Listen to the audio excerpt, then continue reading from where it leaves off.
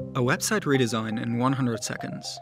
I recently came across the online shop of the bicycle brand bonvelo.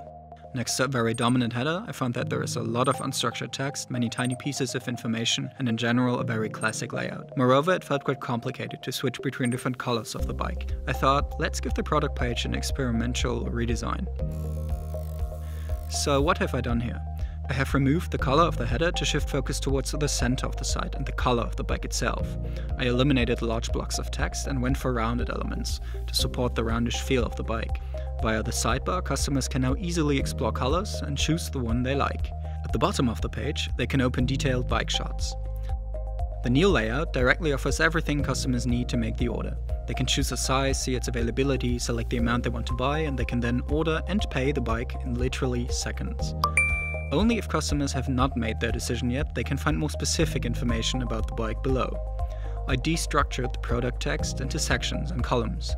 Now customers have it easier to only consume the information they want.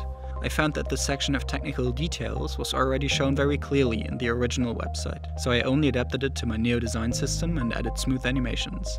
I finished off the product page with a slider that gives customers an overview of other shop items in a modern and responsive feel. To craft the design, I used Figma. To code the prototype, I used the JavaScript framework NextJS, and to integrate animations into the prototype, I used Framer Motion. And now, we have a new design concept as well as a clickable prototype for the shop page of bonvelo. This was website redesign in 100 seconds.